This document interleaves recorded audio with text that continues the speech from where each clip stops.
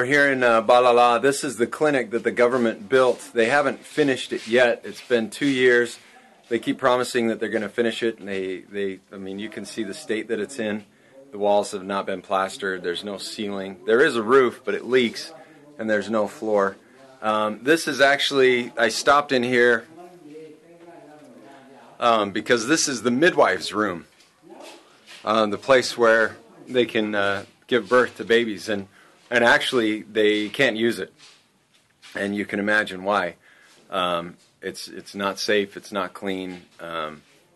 Like I said, the roof leaks. It's actually rotting because of the bugs, so all the wood is rotting away. The government provided them with medicine that was expired from another town. They delivered it here. The mobile clinic stopped coming because the people can't pay, and it's been a long time since they've had help. So it would be a tremendous help to these people to have the clinic finished, and even to bring out some trained physicians or nurses that could help assist on things. Anyway, it was sorry, it was a long night, and we had a great meeting this morning. These people have a real need, and we'd love to help them out.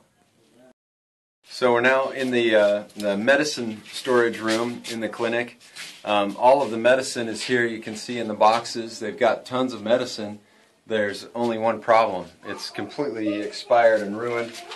He's got a box here of malaria medicine that's sealed up, but it's so far expired that it's useless.